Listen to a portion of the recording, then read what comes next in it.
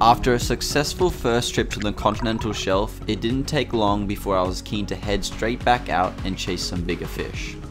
On our previous trip, we landed a couple nice dogtooth tuna, and although we saw wahoo on the last trip, we didn't get the chance to quite spear one because either we missed or they just didn't quite come close enough. On this trip, the target was for the boys to shoot a wahoo. Second to the dogtooth tuna, wahoo is a highly prized pelagic fish. Little knowledge on how to spear them and where to find them put us up to the test, and although I'd probably say we were pretty lucky to find as many as we did, maybe we did something right and it could be applied for future trips.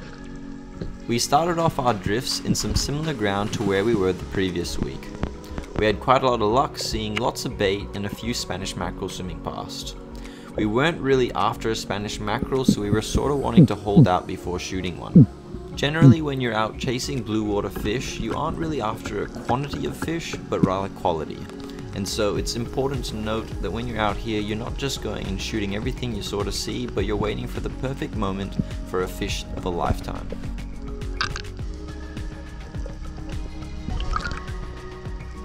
After starting our second drift of the day, we get a big surprise when a massive school of wahoo came in. We were completely unprepared, and needless to say, the boys all ended up missing, or the gun had the safety on, and unfortunately they all got away. To the left you might have seen Ivan just missed that big one, and Cameron here was a bit out of range and also had his safety on.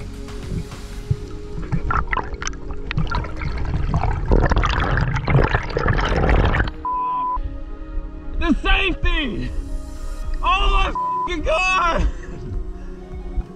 A few minutes later, when we get pushed up onto the shallower stuff, Ivan spots a jobfish that is easily over 10 kilos, and again he misses. We sort of realize that our aim isn't in, and the guns that we're using we've never actually used before.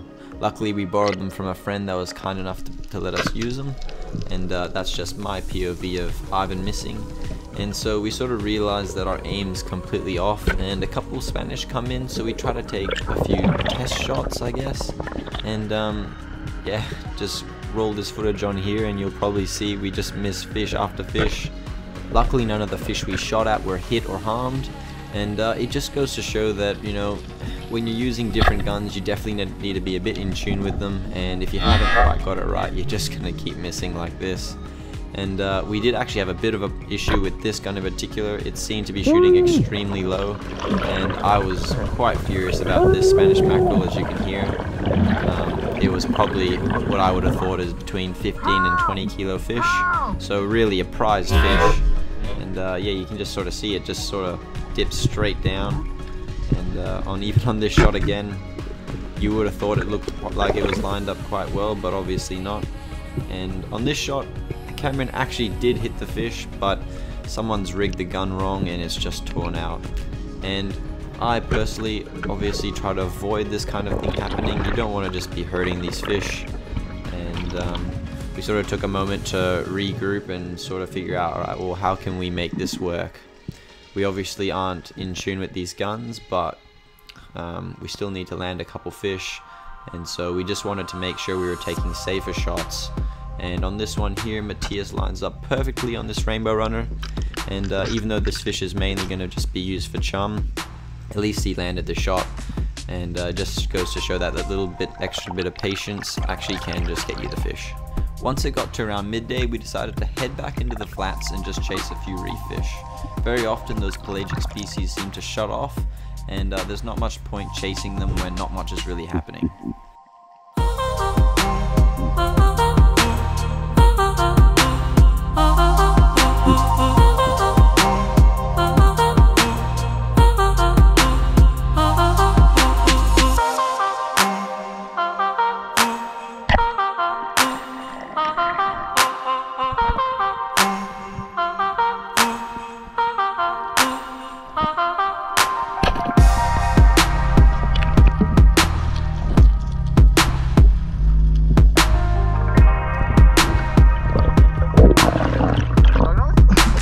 Yellow lip. Yellow lip. Hey! You!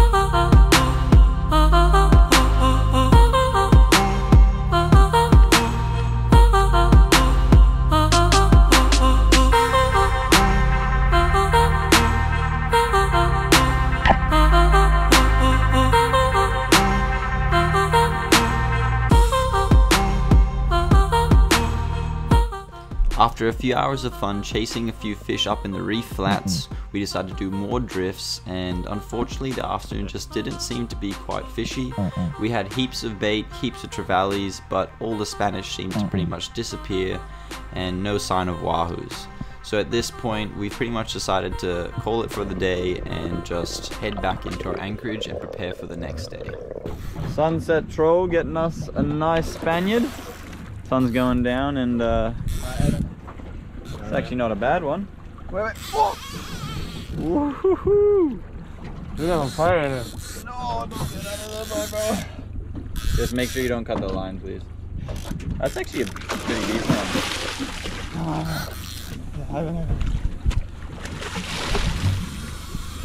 Oh, she's around. Oh. Yes! I missed the gaff. Oops. You missed the gaff? That's perfect. Yeah, I fell over. Oh yeah, nice Spaniard. 2 seconds in the water, hey Cameron? Yeah. Yeah, Cameron's hooked up again, giving Ivan the chance to pull in his first pelagic fish on the troll. Look at this man go. He's opposite hand normally. Yeah, fishes with the opposite hand normally. But he's doing well. Probably going to be another nice Spaniard. Wow, Matthias, your back looks so ripped right now, bro. Red ripped. Look at his back. Wait, tense it again, Matthias. Does on the camera. Matthias, tense it again. Oh, look at that. Wow. Holy shit. Where's the camera? Oh, it's big. Is it a shark, mate? Big Spanish. Big Spaniel. Oh, Dogtooth tuna. Bro, don't scare it off.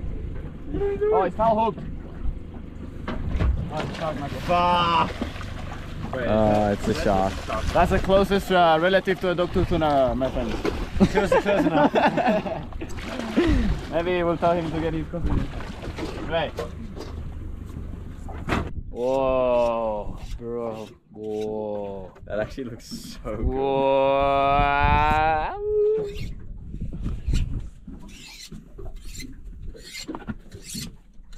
Woo! We're gonna cook food. I don't understand is why is the sounder so dead.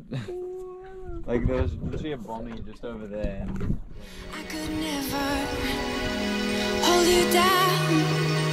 You're tall as the so full of emotion. You're tall as the ocean. So full of emotion. You're tall as the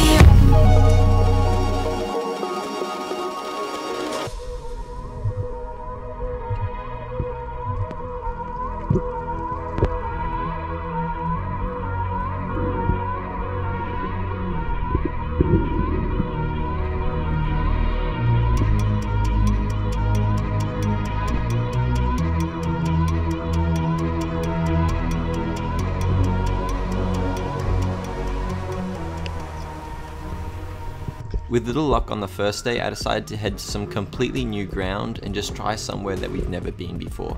Luckily, we just find this big school of bait which just seemed to be hugging the surface, and just out of nowhere there's this pinnacle that comes up from around 70 meters up to 50. With little expectation on this new spot, I tell the boys to quickly jump in and have a look, and first thing, a big school of wahoos shoots in. Matthias barely just gets 2 out of the 3 bands on before he places this shot perfectly into this wahoo. Luckily the shot held good enough that it didn't tear out, and he pretty much hit it straight through the middle. And with wahoo, they're extremely fast fish. They just keep pulling, and they've got really soft flesh as well, which often tears out. And a shot like this is quite a deal actually, and it's pretty much, if you're not aiming for the head, you definitely want to hit it in the center of the body. The key to landing this wahoo now that the shot's been placed is to just work it slowly and not put too much tension on the line. These fish have extremely soft flesh, and just too much tension could just rip the spear straight out. Matthias does this perfectly, and he sort of just lets it run. They will normally tire themselves out quite quickly. Once they've done that, that's when you slowly want to be pulling that line in, and you just want to make sure that there's someone ready to put that backup shot in. Here you can see Ivan's right beside Matthias, and he's ready to dive down and put this second shot in. At this stage, everyone's got their hearts pumping, and this is pretty much the most crucial part, making sure that your dive buddy places that second shot perfectly. If he misses or puts a bad shot in, there's a good chance the fish might go for a second run and tear out.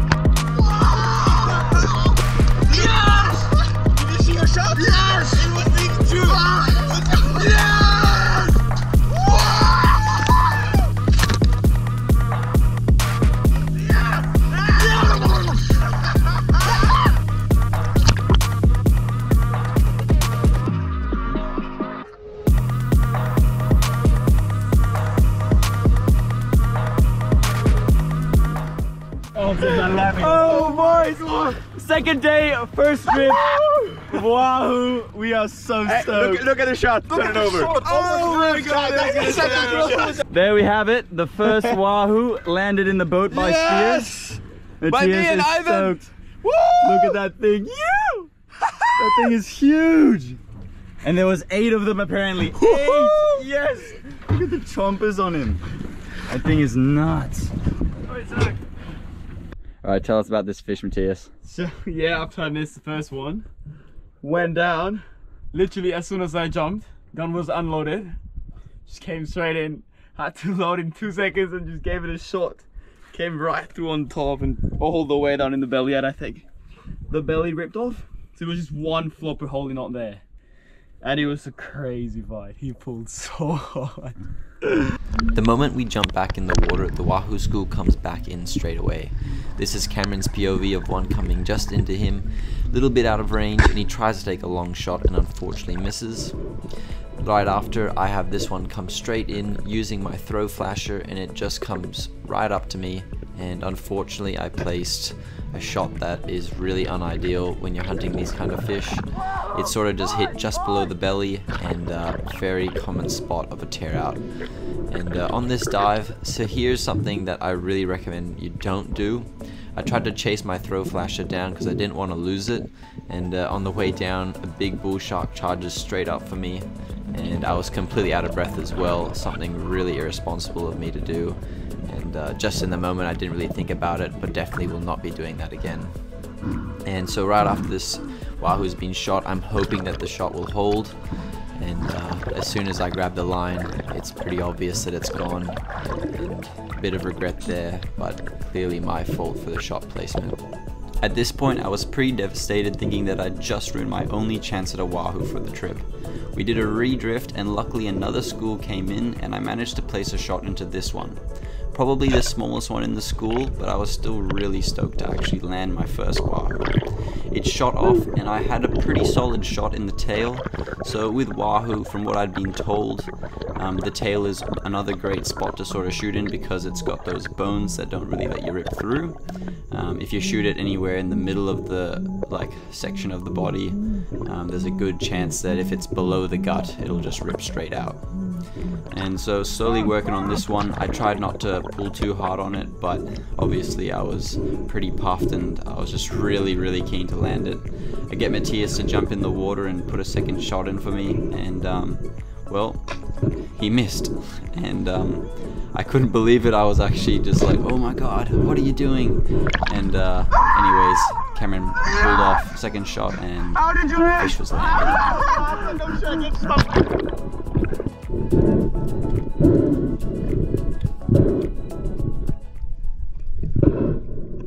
We've had a pretty hectic 2 days out here.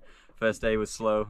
We missed a bunch of these Wahoo, and I tore out of one big one unfortunately earlier, but I'm so stoked that I actually landed my first Wahoo, my first yellow lip, and the other boys got some awesome fish too.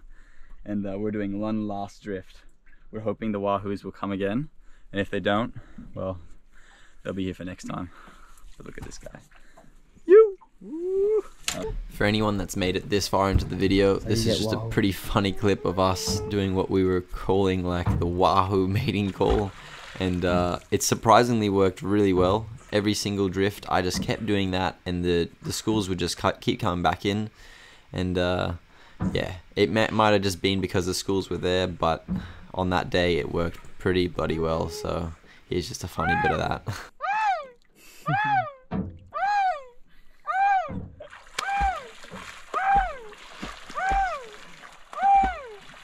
That's the Wahoo mating call.